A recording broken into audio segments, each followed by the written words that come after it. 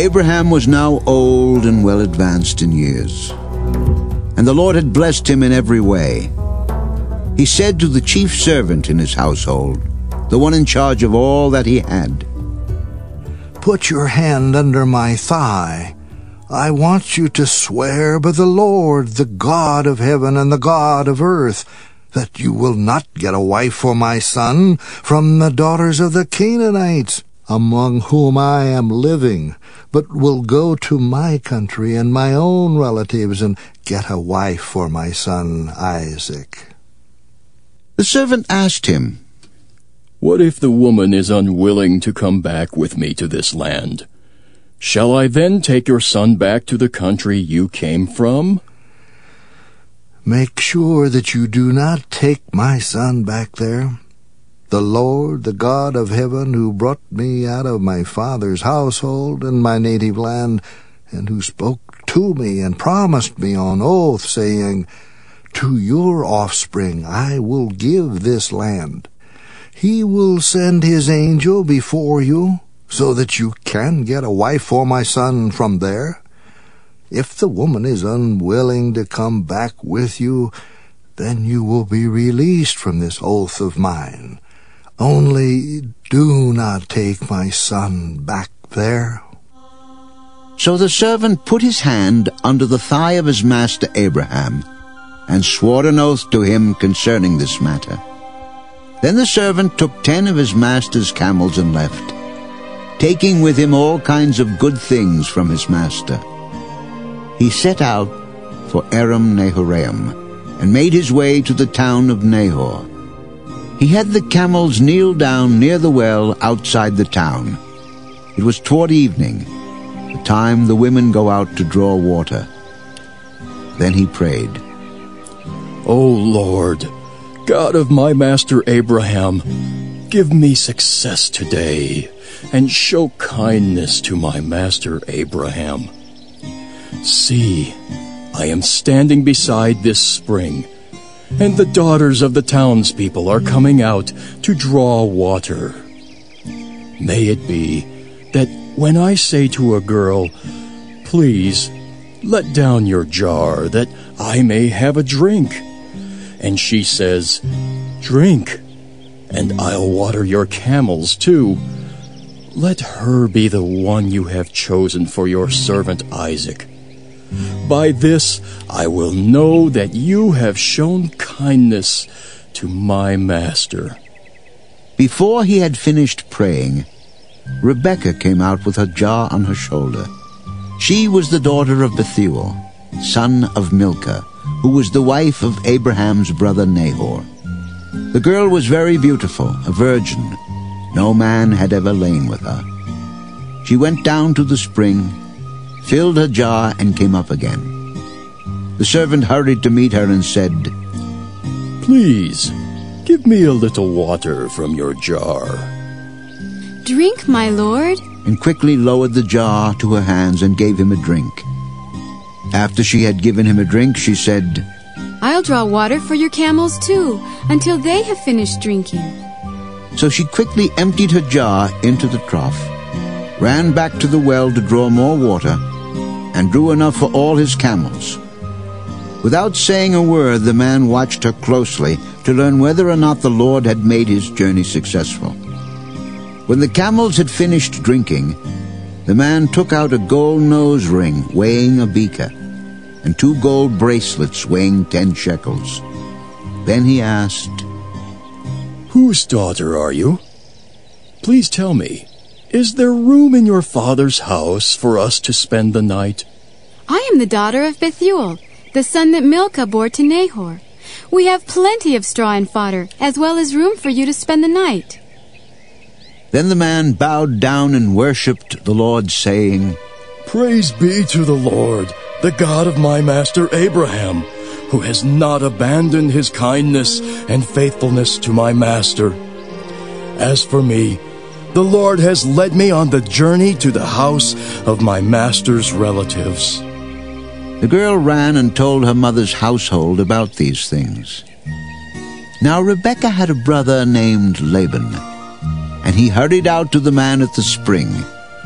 As soon as he had seen the nose ring and the bracelets on his sister's arms, and had heard Rebekah tell what the man said to her, he went out to the man and found him standing by the camels near the spring. Come, you who are blessed by the Lord. Why are you standing out here? I have prepared the house and a place for the camels. So the man went to the house, and the camels were unloaded. Straw and fodder were brought for the camels, and water for him and his men to wash their feet. Then food was set before him, but he said, I will not eat until I have told you what I have to say. Then tell us. I am Abraham's servant. The Lord has blessed my master abundantly, and he has become wealthy. He has given him sheep and cattle, silver and gold, menservants and maidservants, and camels and donkeys. My master's wife Sarah has borne him a son in her old age, and he has given him everything he owns. And my master made me swear an oath and said, You must not get a wife for my son from the daughters of the Canaanites in whose land I live, but go to my father's family and to my own clan and get a wife for my son. Then I asked my master, What if the woman will not come back with me?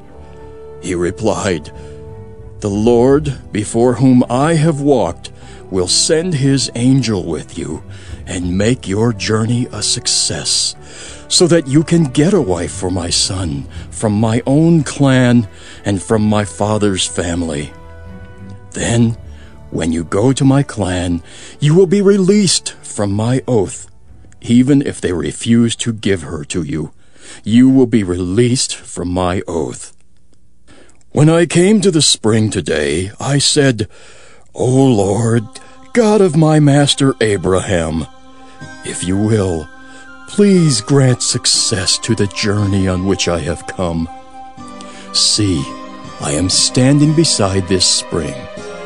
If a maiden comes out to draw water, and I say to her, Please, let me drink a little water from your jar, and if she says to me, Drink, and I'll draw water for your camels too, let her be the one the Lord has chosen for my master's son.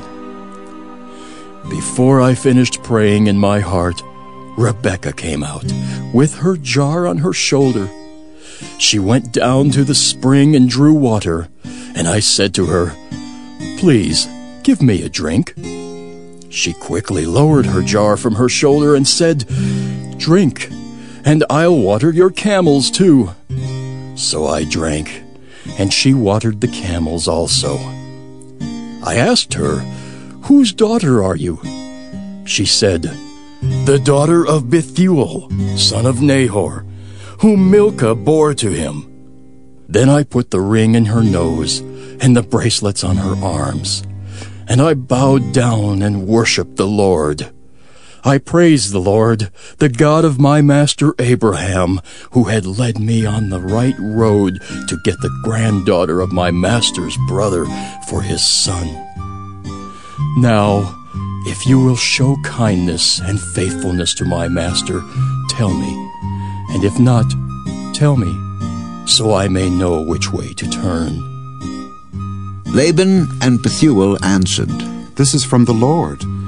We can say nothing to you one way or the other. Here is Rebekah. Take her and go, and let her become the wife of your master's son, as the Lord has directed. When Abraham's servant heard what they said, he bowed down to the ground before the Lord.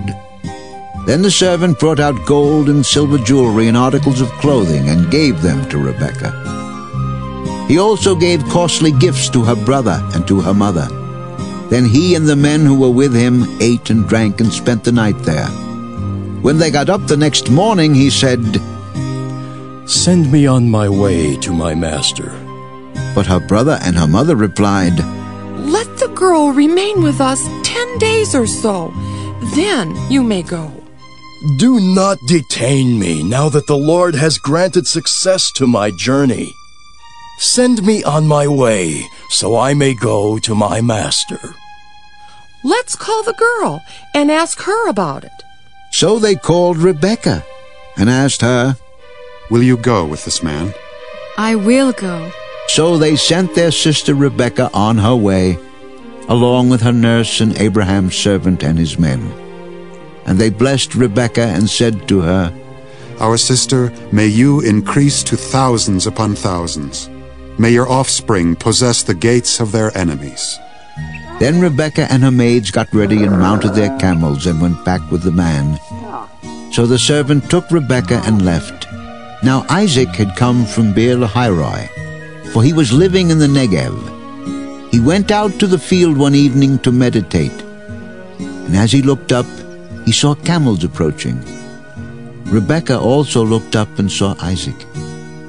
She got down from her camel and asked the servant, "Who is that man in the field coming to meet us?" He is my master. So she took her veil and covered herself. Then the servant told Isaac all he had done. Isaac brought her into the tent of his mother Sarah, and he married Rebekah. So she became his wife, and he loved her. And Isaac was comforted after his mother's death.